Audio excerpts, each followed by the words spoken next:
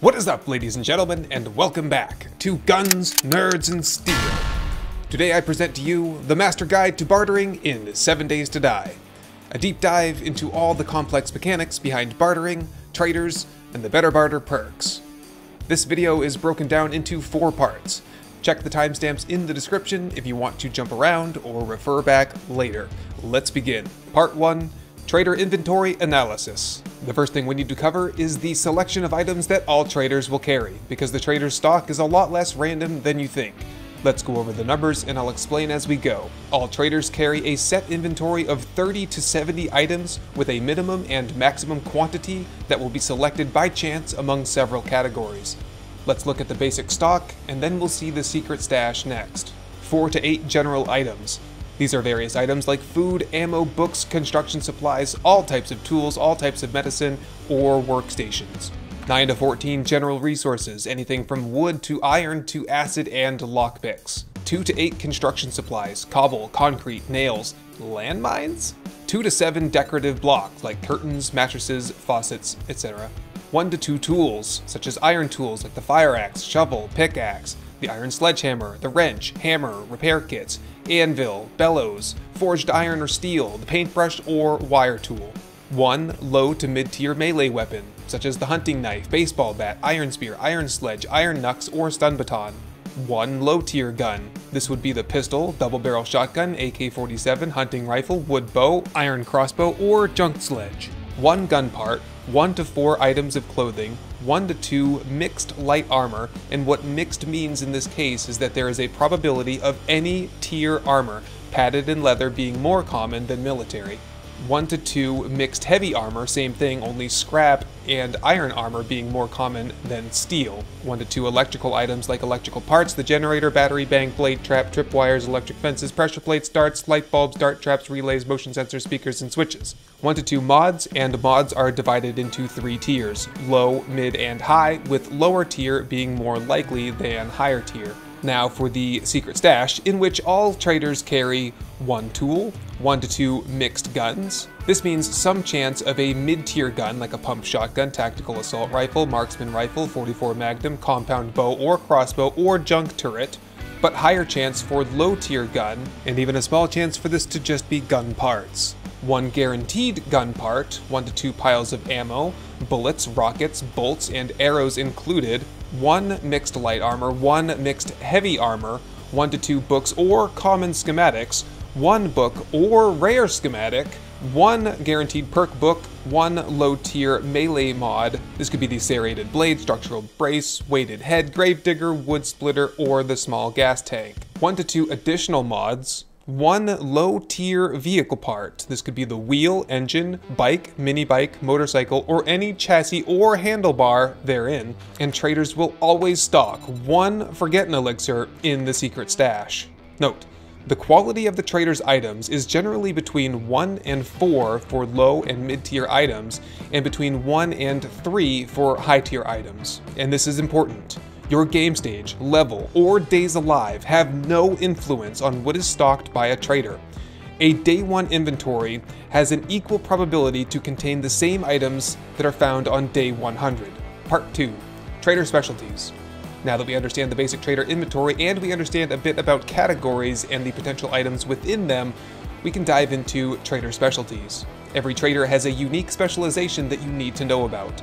Their specialty only affects the regular inventory items, not the secret stash, and it does not scale up or improve with points into Better Barter. Each trader's specialization is as follows. Trader Wrecked.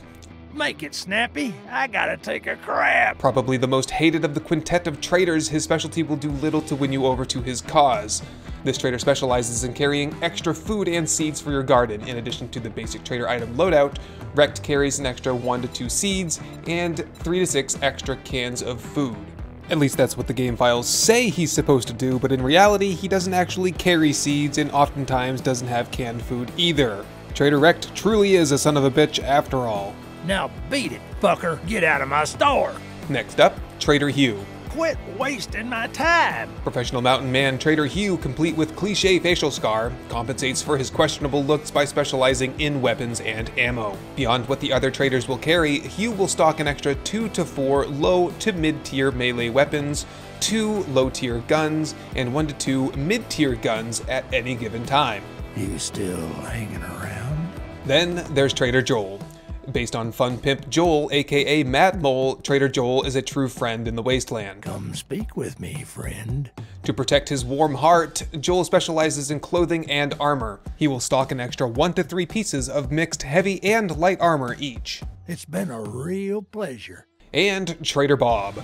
Hi. Probably the dirtiest man in all Navezgane, Bob is a true grease monkey. He specializes in tools and vehicle parts, allowing him to carry a guaranteed 2 extra vehicle parts, or the vehicles themselves, including the 4x4 and gyrocopter. No other trader will ever stock the 4x4 or gyrocopter or their components in their regular inventory. Last off, we have the fan favorite, Trader Jen. Reportedly a doctor. Trust me, I'm a doctor. Jen tries to live up to her title by stocking, quote, the best selection of medicine in the wasteland.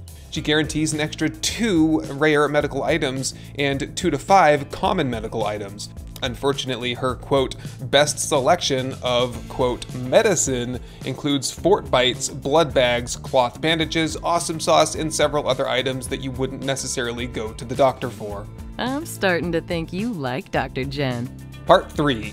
The Better Barter Perks. Better Barter has 5 levels, plus 5% bartering with each, and additionally, quote, secret stash shows better loot, end quote, with levels 3, 4, and 5. That's pretty ambiguous, so let's dig in deeper. Let's first look at Better Barter level 3 to get a general sense of what better means, and then I'll briefly cover the differences between levels 3, 4, and 5. Better Barter level 3. The following are new items added to the old secret stash with Better Barter level 3. 2 to 3 electrical items, 1 rare tool, 1 to 2 mixed vehicle parts, which is a chance for any vehicle part, less so for the 4x4 and gyrocopter though, a chance for any melee weapon, low tier being more common than higher tier, 1 to 2, quote, stash only items low, end quote, which consists of auto turrets. The following are old items, but their quantity is increased. More ammo, an extra couple bits of mixed heavy and light armor, extra common schematics or books, extra rare schematics or books, and extra perk books guaranteed, and better mods, or at least a better chance for higher tier mods. Better Barter level 4. The following are added with Better Barter level 4. 1 to 2 steel or SWAT armor, 1 to 2 military armor or night vision goggles, 1 guaranteed mining helmet with a light, 2 to 3, quote, stash only items high, which consists of auto turrets, solar cells, or the Crucible, and 1 to 2 high tier guns like the SMG, M60, 44 Magnum, Desert Vulture, auto shotgun, sniper rifle, or rocket launcher, and note that the quality will be between 1 and 3. And the following are increased in quantity. The number of tools, weapons, ammo, books, schematics, and vehicle parts all will increase, and there is a better chance to get higher tier mods. Better Barter level 5. The following are added with Better Barter level 5.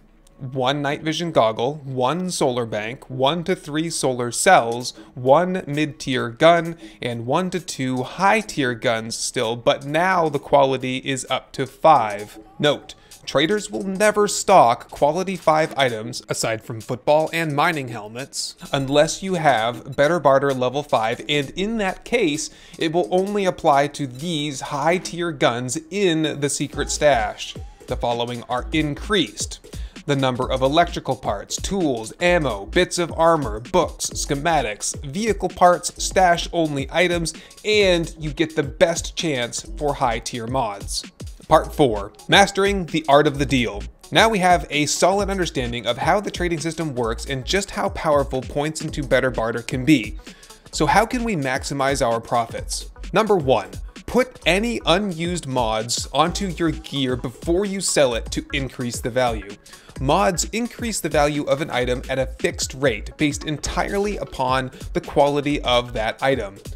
On a quality 1 item, you get 22 dukes per mod. Not worth it, since most mods themselves carry an average value of 40 to 60 dukes, give or take depending on the mod. Quality 2 gives you 115 dukes per mod, Quality 3 206 dukes per mod, Quality 4 298 dukes, Quality 5 389, and Quality 6 items will yield 480 additional dukes per mod. That's right, do the math. Note, these increases are without any increases to your bartering skill, be it from Sugar Butts, Awesome Sauce, the cigar, or the Better Barter perks. Every percentage increase in your bartering skill is a percentage increase to the value added by mods. Item tier does not influence additional value per mod, only quality. Therefore, it's best to apply your mods to the highest quality items, not the highest tier items. For example, you should put a mod onto Quality 6 padded gloves and not Quality 1 steel gloves, or even Quality 5 steel gloves for that matter. It's easy to bulk craft simple mods such as the semi-trigger group or the weighted head, and it can really pay off when applied to your sellable gear. It doesn't matter which mod you put onto an item, every mod increases item value by the same amount. Number 2. Sell in bulk and use a Sugar Butts candy, bartering plus 10%, or Grandpa's Awesome Sauce, bartering plus 20% when you do. And finally, you can wear a cigar to gain a further 10% in bartering. Stock up on honey and mushrooms to craft the Awesome Sauce and buy it whenever you see it. The potential benefit far exceeds the cost. Additionally, you can cook and consume a pumpkin cheesecake for an extra 5% bartering when buying only. The best way I found to grind some quick cash on day 1 is to mine iron, craft it into robotic turret ammo, and sell it to the trader. With no point allocation and a quality 1 stone axe, you can net about 250 dukes per hour. With 1 point in Miner 69er, Motherlode, Sexual Tyrannosaurus, and Better Barter, and with a quality 2 stone axe, you can double that up to around 500 dukes per hour. This is a great strategy if you have a chance to buy a decent firearm on day 1, and your game stage is so low that loot mostly contains Stone Age equipment that traders won't buy. If you're a fan of cheese, you can game the system a little bit by using a clever trick to double the items available in a secret stash. All you have to do is take 4 points into intellect, wear a pair of nerdy glasses, then take 3 points into Better Barter, thereby unlocking the better secret stash. While at a trader, you can go through their stash before removing the nerdy glasses, therefore decreasing your intellect by 1 and deactivating Better Barter level 3, and therefore reverting the secret stash back to its default setting and opening up a completely new stock. Note, this trick works at Better Barter level 4 and 5 as well, so you can do it each time as you level your way up. Conclusion. Some things can never be purchased at the trader and must be found in loot, such as most quality 5 items and all quality 6 items. Other things can never be found in loot and must be purchased, like solar panels, solar cells, and SMG auto turrets, for example. It takes 21 skill points to get max Better Barter, and 13 skill points to get max Lucky Looter. Lucky Looter only gives you a percentage increase in game stage. You still need to achieve a relatively high level or days alive to access better gear. But that's a topic for another video that I'll link right here for you to watch later. So Better Barter is certainly no replacement for looting, but I would argue that it can be a more effective means of obtaining the things you need. But I leave that up to you to decide for yourself. It was my pleasure to put this video together for you today, and I hope that you learned something new. I'll be back again soon for another technical analysis in 7 Days to Die, and I hope that you'll join me again. But until then, I wish you all the very best. Thank you for watching, and goodbye.